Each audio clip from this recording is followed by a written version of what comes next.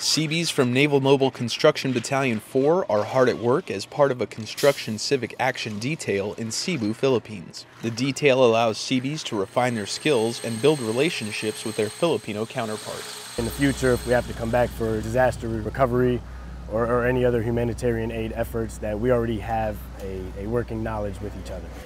The group has renovated several social welfare facilities and also began work on multiple schools, providing new classrooms for the students and teachers. We are really in dire need of classroom buildings. With these 5 classrooms, we can cope up some of our problems. Seabees, building relationships and refining skills, all while helping the local community. From Cebu, I'm Petty Officer Steve Hill.